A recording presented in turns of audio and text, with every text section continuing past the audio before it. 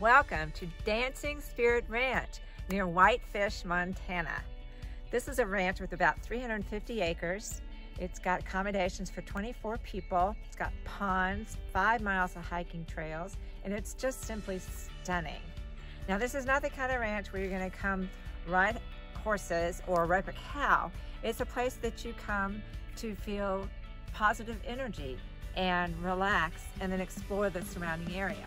In fact, it's only about 23 miles from the western entrance of Glacier National Park, so it's an easy way to come stay here and go explore the park. It's also close to Whitefish, which is the most charming town with restaurants and lots of shopping. So this adorable cottage is the little white house where we're staying. It has a bedroom, a sitting area, and a small kitchenette. And this front porch is just perfect for sitting outside, drinking coffee, having wine, with the most amazing view of the mountains you can possibly imagine. So now we're going to meet Tyler Gardner. And Tyler, along with his wife Robin and mother-in-law Catherine, own this property. His father-in-law actually developed it. They moved here 30 years ago when Robin grew up on this property. So Tyler's going to show us all around the ranch. My name's Tyler Gardner. We're here at Dancing Spirit Ranch. Our little western feel of our barn, our bunkhouse, and our schoolhouse, which is built after a western village. In your school marm's cottage. And then out overlooking our fields with a little bit of sunshine. We got our ponds that are recirculating water and all types of stone structures to go explore. We're standing in front of our late 1800s original barn that we brought back together and restored. This is now our main kitchen, dining, and communal space. But this was left over from the original state lumber mill back late 1800s and early 1900s. This is our bunkhouse. It's built after original horse stable, and it's all reclaimed wood, and the back of each bedroom has one of the original stable walls still holding it together. And this is where our guests stay with us. A little lounge area. Relax, read your book, sip on some tea and coffee. We do have one treatment room in this building. Right now we got it just set up as a little lounge, but this is our massage acupuncture room. So if you're here with a group booking, we line out all of your specialty treatments. A little glance of our bedrooms. We have different style bedrooms. There's 4 bedrooms with twin beds. There's 3 bedrooms with queen beds. Nice little hangout. So if you're in the overflow group or you rent this one out on your own, a lot of times we'll rent out groups in the village. And if the group's not large enough to take over this whole place, then we rent this one out individually, and these people can be self-sufficient on their own meals.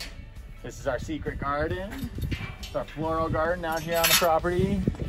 All kind of ceremonies, gatherings, meditation, hangout spot. It's still early May, so it's all, or mid-May, so it's all waking up. Next week we'll actually start planting our annual flowers and get this thing prettied up.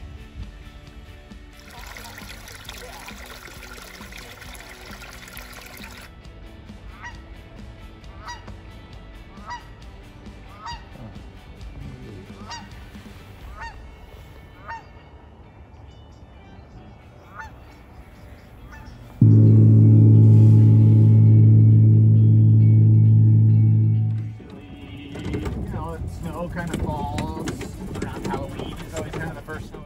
Welcome to the garden at Dancing Spirit Ranch. This is still a little bit under construction, but you can see the beds are made out of guardrails, which was a creative idea to be able to still farm organically, but have something that can hold up under the weather. And now we're going to meet Ananda, and she's the kitchen wizard here at Dancing Spirit Ranch. So come on over, let's meet her. I love that you call me a wizard. And this is Ananda, and she does magic in the kitchen. Ananda, tell us, what are you cooking and what are you doing with that? This is rainbow chard, and chard is one of my favorite things to put in lentil soup. And I'm picking kale.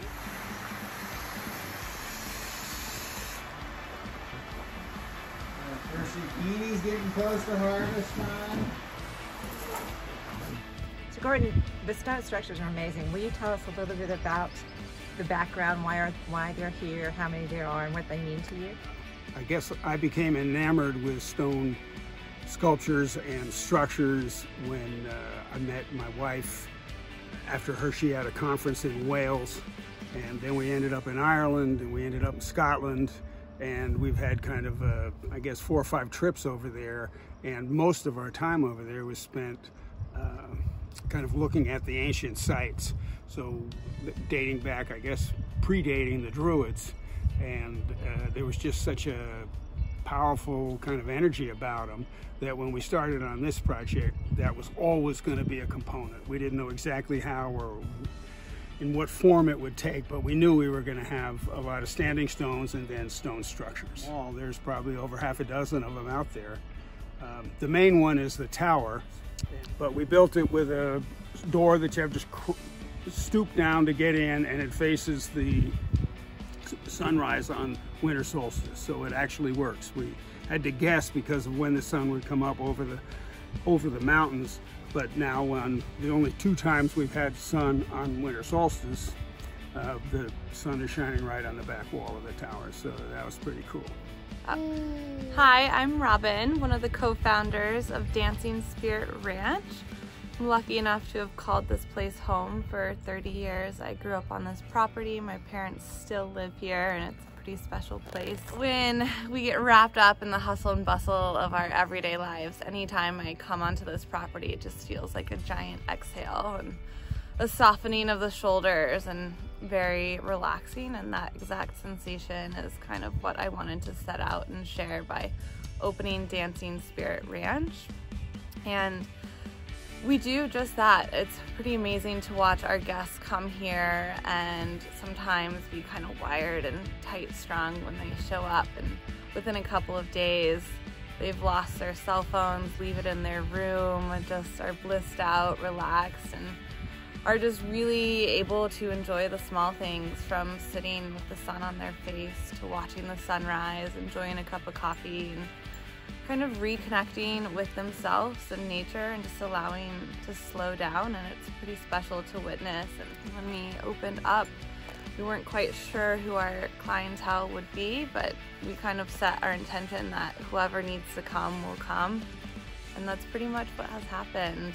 Word of mouth has spread, and we've had amazing people from all over the world come visit and enjoy this place and start to become a part of our family. And as a family-run business, everyone that shows up just says they feel like we're long-lost cousins, and it's a huge compliment. And our family is expanding around the world now, and it's such a joy to meet all these people and to watch them enjoy and fall in love with the place that we call home and is our favorite place in the entire world.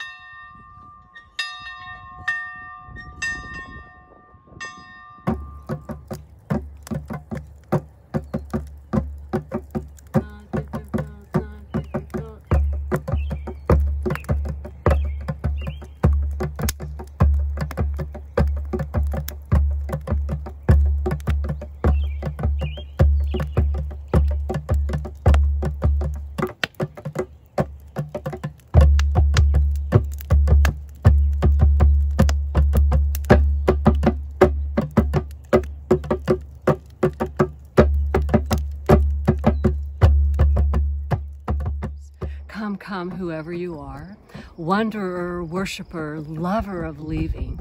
Come, whoever you are. This isn't a caravan of despair. It doesn't matter if you've broken your vows 1,000 times before, and yet again, come.